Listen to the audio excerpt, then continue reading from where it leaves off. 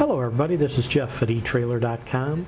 Today we're going to take a look at this Dexter 12 1/4 inch by 3 3/8 inch trailer brake drum for 9,000 pound to 10,000 pound axles, manufactured after April of 2013, and this has an 8 on 6.5 inch bolt pattern.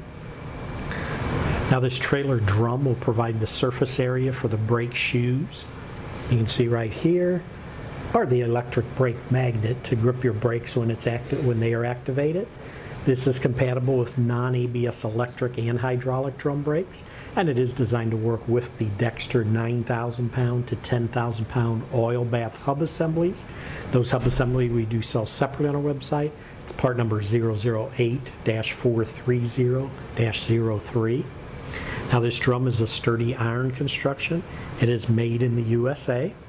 Few specs again. The application is 9,000 pound and 10,000 pound axles that are manufactured after April of 2013.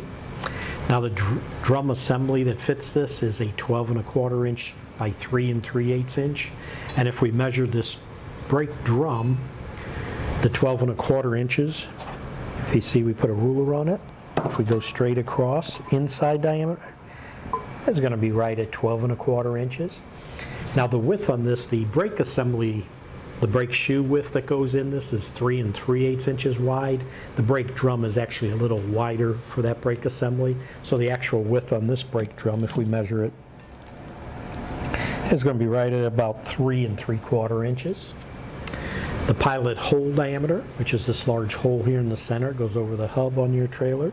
Diameter of that is right at 4 3/4 inches.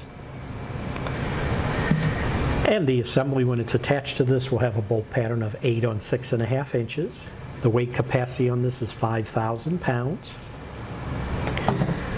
But that should do it for the review on this Dexter 12 1/4 inch by 3 3/8 inch trailer brake drum for 9,000 pound to 10,000 pound axles, manufactured after April of 2013.